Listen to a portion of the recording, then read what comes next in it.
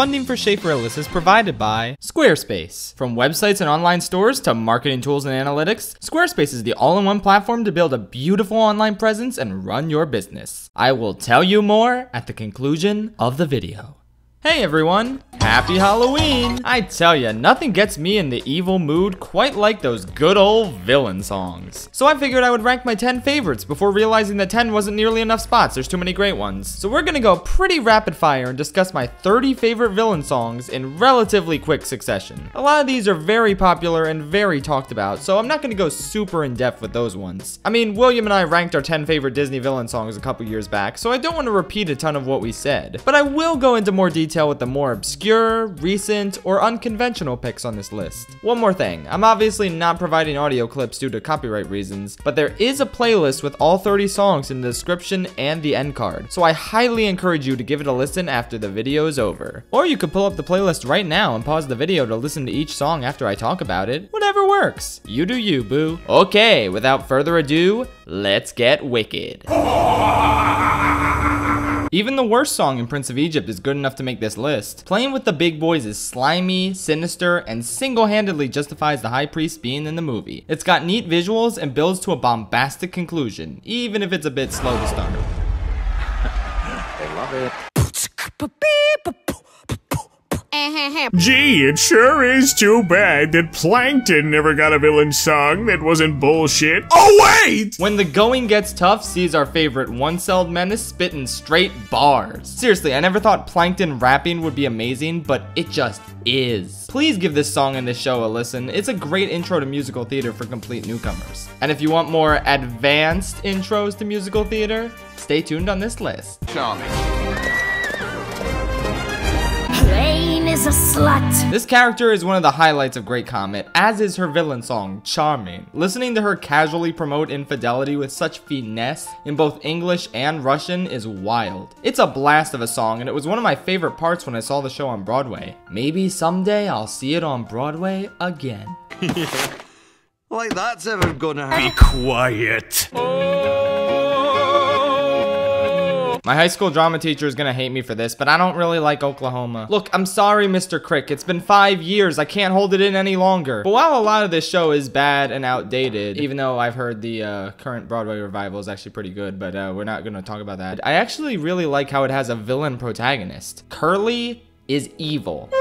Don't believe me? Listen to Poor Judd is Dead, a song all about Curly getting jealous of the stable hand guy going to the big shindig with the girl he likes. So Curly decides to fix this problem by convincing Judd to commit suicide. Wait, what the fuck? It's remarkably sinister, and on top of this, the harmonies between the two of them are great. It's haunting and filled with subtle malice. And I feel like it was Rodgers and Hammerstein's intention to let Curly showcase his true colors through this song. That's great stuff. I'm still not a big fan of this musical, sorry, not sorry. They're not even a real country anyway. Blame Canada is an Oscar-nominated passionate ballad from South Park, bigger, longer, and uncut. It's all about blaming Canada for the degradation of our youth. I don't think I need to explain why this is on the list. It's comedy gold, and the first AMV I ever watched on YouTube was Disney villains singing this. Watch that. A friend is a friend to the end of the end. Oh, hell yeah, Friends on the Other Side time. The middle's a little slow, but loaded with clever foreshadowing, and the beginning and ending just kill it with how smooth, jazzy, and bombastic they are. Keith David knocks this thing out of the park, and I think the visuals in this song are an excellent example of how well Musker and Clements construct dynamic animation to go with their musical numbers, especially compared to every other Disney director working today, but that's a story for another day. Jafar, he's our man if he can't do it. Great! I took suggestions on Twitter for this list, but ended up realizing that it's hard to get invested in a villain song when you don't know its context in the story. Except Jaleesa's suggestion, that one killed it. Get it? Killer Instinct is hysterical and shows how vicious and manipulative a 15-year-old cheerleader can be. I feel like this song is even funnier without knowing the context of the show, because I didn't. And I still really don't. So give it a listen. You'll love it, probably. Maybe. We'll see. go listen to it. Genie of the Lamp! Fairly Odd Parents is not really known for great music, but it's got some jams, honestly. Give Me the Wand is just so good. Sure, half of it belongs to Cosmo, who sounds like Diana DeGarmo, but Norm the Genie takes center stage and outlines his totally not sinister machinations and reasons why he wants to become a fairy. Great instrumentation, great visuals, great vocals. He would have had my vote to win Fairy Idol. I'm the genie of the lamp. No, God, please, no! Alright, listen up. This is the last time I'm gonna compliment Pocahontas. Savages is pretty good. It ties into the whole obnoxious both sidesing of the issue of colonialism, and the lyrics are ridiculously on the nose. They're different from us, which means they can't be trusted. But the visuals are fantastic. It makes for an intense climax. The three-part aspect once Pocahontas joins in is rad, and like, I don't know. It's a good example of how prejudice and misunderstanding can lead to bloodshed. It just suffers from a lot of the same issues the entire movie has. But it's still good, fine, whatever. Over and over and over and over and over and over. I heard the story of Steven Universe. Don't really like how it ends. That's why Spinel finally makes me feel seen. I'm just yanking your chains, by the way. I know it's Spinel. And once again, her villain song is a bop. It's bouncy and fun, which goes really well with her stretchy physique, but it's also got a nice sinister element to it as well. The best part is how the lyrics foreshadow future revelations about her character and her motivation. It's honestly brilliant how well integrated these little lyrical touches are. I'm the loser of the game. You didn't know you were playing. The only issue I have with this song is how short it is and how I wish there were more verses, which is an issue with a lot of songs from the Steven movie. I wish they could have done more quality over quantity and expanded some of their better songs while cutting others. But regardless, this one's pretty rad. All right, Magic Conch. What do we do now? Ladies and gentlemen, VeggieTales cracked the top 20. I don't know how. They actually had a few great villain songs to pick from, but the OG one is something you can't go wrong with. Oh No is kind of like the junior version of This Jesus Must Die, but it's ridiculously catchy and hilariously inventive, with all the wacky concepts the high priests come up with to get rid of Daniel. And the animation is ambitious. I mean, this was pre-Toy Story, so like they really tried. At least the lyrics and orchestrations are fantastic.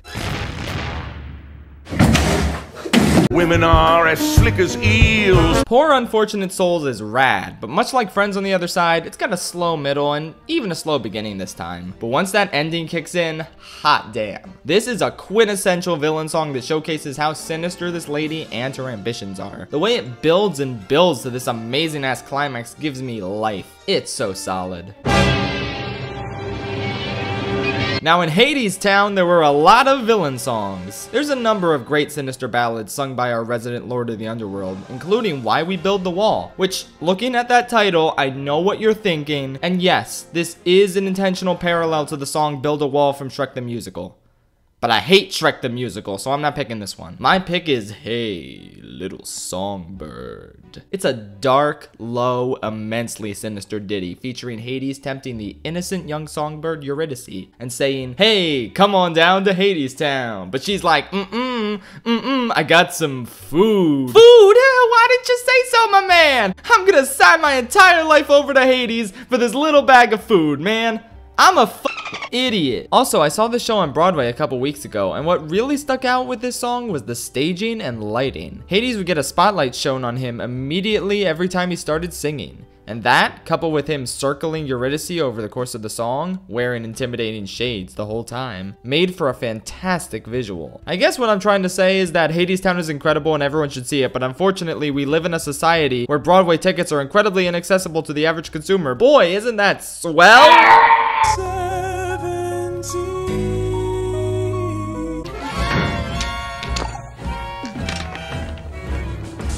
Well.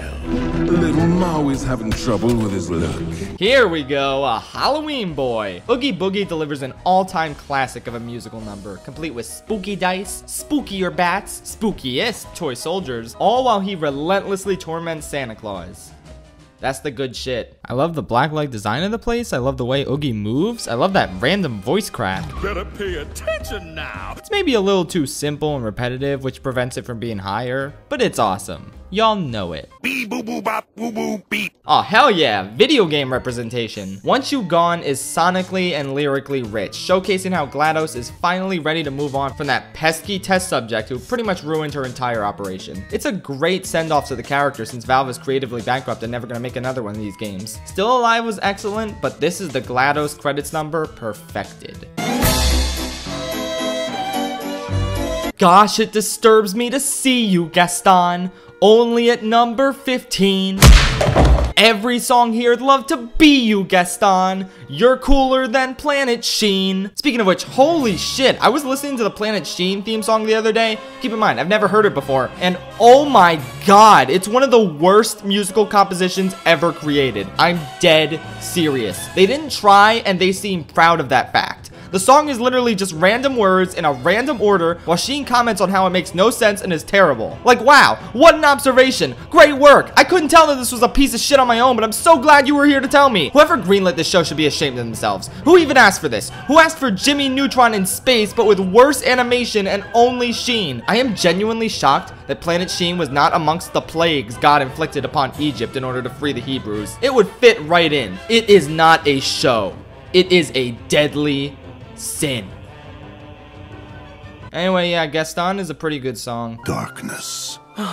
What? I've never seen Anastasia, but damn, this villain song tells me everything I need to know about the villain while also being catchy as hell and evil as heck. The beat is fantastic, the vocals are intense, the visuals are...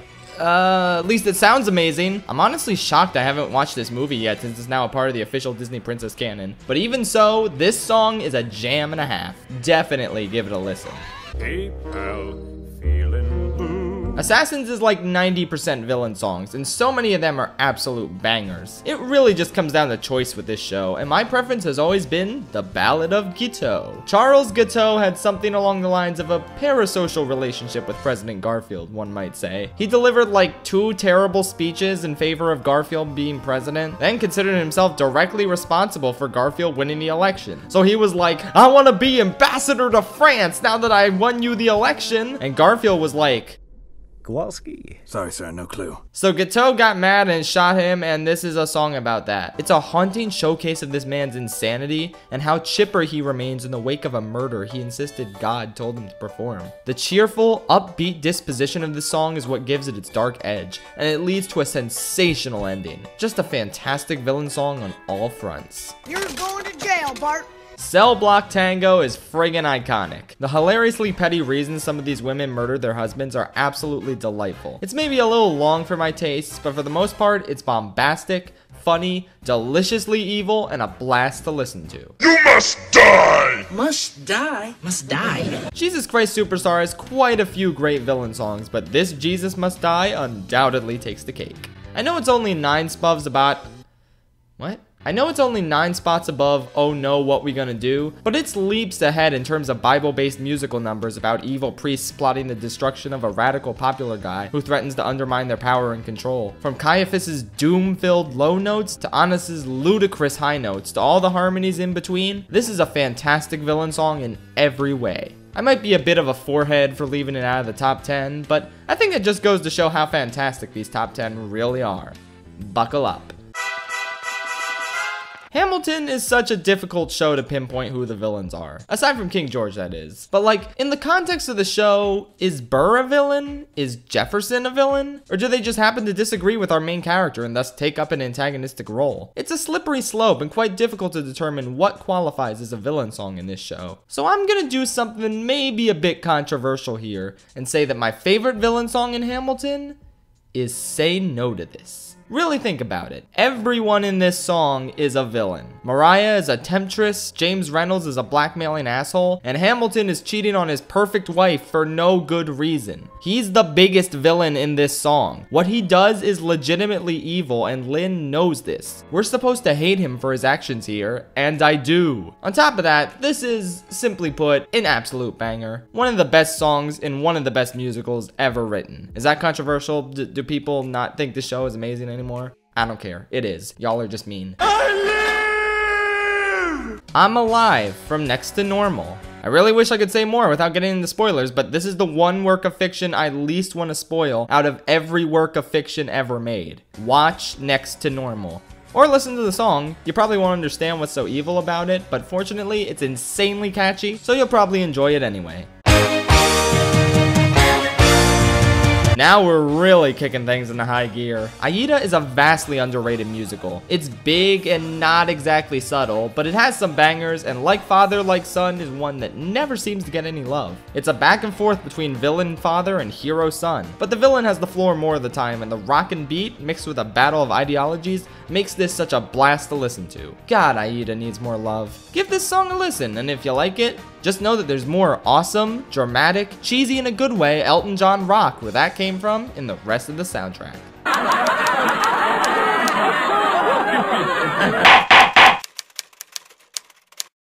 Is Javert a villain? It's a philosophical question every theater kid must burden themselves with at one point. But the answer is yes. Javert thinks he's being righteous and doing the Lord's work, but he's actually turning his back on the plights of the poor and using religion and law to justify it. Yeah, that sounds evil. So while Stars is not really a conventional villain song, I mean, it's actually kind of beautiful. It still stands as an expression of his flawed outlook on righteousness and the not very moral chase he's about to give poor Jean Valjean. I like its use in the movie where he sings it before the Three Houses time skip, since it shows how he remains vigilant in his search all those years. With that said, holy shit, don't listen to the movie version, good lord. Safe behind bars. Philip Quast or bust, baby. Open this door. Open this door. I don't like a ton of musical adaptations of movies, but holy shit, Heathers is kind of amazing. Meant to Be Yours is the absolute pinnacle of this great show. It's catchy as hell and the lyrics are wildly creative. Plus JD's sanity slippage is in full force here, to the point where he plans to blow up the school and leave a fake note from everyone who died, blaming society. That's right. This is the We Live in a Society song. Do you see now why it's this high on the list? It's dark and funny with a great beat, absurd lyrics, and those really uncomfortable bits where JD tries to play the softie card on Veronica and pretend they're still in love. It's a blast, pun completely intended. Alright, now some honorable mentions that we're gonna put at the number 5 spot so there's at least some suspense. King Dice's song from Cuphead. This is my number 31. This is rad. You know, it's cool, it's jazzy, I like it. The whole being dead thing from Beetlejuice. Yeah, I saw Beetlejuice on Broadway and I loved it. I was surprised by how good it was. And this is a song that is good. And Adam Driver, you killed Han Solo. Do you ever feel bad for Adam Driver? It's like he deserves to be in better movies, and he's in a lot of great movies these days, but like he deserves better than the Star Wars sequels. Anyway, I want to be like you from the Jungle Man world. William's gonna kill me for not putting this on the list. I'm the bad guy from Wander Over Yonder. This was a good song, but I don't watch Wander Over Yonder, so I don't know the context. But it's good. The Hounds from that Mega Man album William recommended. That's all I know about it. It's a good song though. Prince Ali Reprise from Aladdin. Really, if it was longer, then this would be definitely on the list. How bad can I be? I genuinely can't believe I unironically considered this for the list. What a society we live in. Yodel Odel Obey Me from Phineas and Ferb, because it's the catchiest shit ever, and I would definitely do whatever Doof said if he sang this. Easy Street from Annie. I don't really like Annie, but Easy Street is rad. Sweet Transvestite from Rocky Horror, because this is a jam. That's it. That's my review. It's Our House Now from Mickey's House of Mouse Villains. Mickey's House of Mouse Villains. This is good too. And finally, the Great Mighty Pooh song. I deeply regret this not being on the list. I'm sorry, maybe in another life. That's my honorable mentions. Good night, everybody. Back to the top 5. Today is the Feast of the Epiphany. Not you! That's it! In case you couldn't tell, this video is all part of my evil plot to get you all to listen to me talk about musicals. You idiots! You fell for it! And you can't click away because you need to know what place I ranked Shiny at. I have you in my grasp even as you gloat, and I'll shove musicals down your f***ing throat! But for real, this is the last Broadway musical song, I swear. Epiphany is one of the oldest and arguably most iconic songs on this list. This is how you present an absolute madman through music. Again, though, don't listen to the movie version, good lord. But not for long. This is Sweeney going from kinda bad guy to complete evil nutcase. Complete with pounding orchestrations, amazing lyrics, shifting tempos to go with Sweeney's increasing insanity. This is just the complete package. What villain song could possibly top this one? Well. It's time for the moment you've been waiting for. Am I really gonna rank Shiny over Epiphany? Of course I am! It's Shiny. You have the impeccable vocal performance of Jermaine Clement. You have the exceptionally creative animation direction of Clements and Musker. You have the genius compositions and lyrics of Lin-Manuel Miranda. You have a villain who's so gleefully absurd that he completely hijacks the film itself to deliver this number. He comes this close to eating Moana. He beats the shit out of Maui and proceeds to mock him for having PTSD as he does it. His facial expressions and body language sell every gleefully dark moment. Dude, this is it. Everyone else go home. Nothing else Disney Animation has put out in the past 20 years can even hold a candle to the magnificence of this sequence and this song. I could probably talk about this shit for like an hour or something, but nobody wants to see that, so let's move on. Prepare yourself. I must be totally fair and objective here. Be Prepared is still better than Shiny. It's just a wonderful villain song in every way. Delightfully dark with clever lyrics, intense visuals, great vocals, and the buildup of a sinister plan that actually does end up panning out in the end. I don't know what else there is to add here. This song is excellent and everyone knows it. If you want to make an exceptional villain song, use this as your starting off point. It's wildly fantastic. That's right. Piranha Plant will take root in Super Smash Bros. Ultimate. Little Shop of Horrors, baby! I know I promised there'd be no more Broadway musicals, but Little Shop isn't all Broadway musical, is it? Haha! Nobody's smart but me! Everyone loves to point to Dentist or Feed Me as the premier villain songs from Little Shop, and they're great, but they pale in comparison to the movie exclusive Mean Green Mother from Outer Space. This is everything you could possibly want in a villain song and more. Audrey 2 is imposing, hysterical, and a never-ending source of deliciously malicious energy. She spawns tiny backup singer buds, throws a cash register through a window, grabs a motherfucking gun and starts shooting Seymour, busts his balls, and in the canon version, eats him alive by the end. It's an absolute roller coaster ride with hilarious lyrics, an insanely catchy beat, the best puppet effects ever put to film, and one hell of a committed vocal performance from Levi Stubbs. This shit is so good they nominated it for an Oscar. That's right, one of only 2 villain songs to ever receive an Oscar nomination, the other being the aforementioned Blame Canada. God, this is just absolutely perfect. What could possibly top it? Yeah, it's Hellfire. What else could it even be? This song is truly in a league of its own.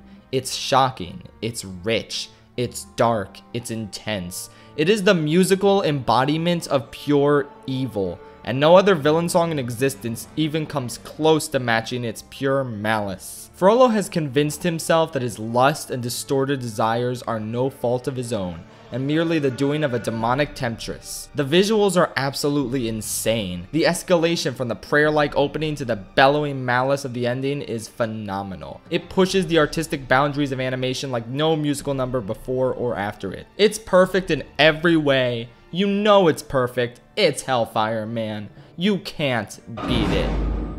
And you know what else you can't beat?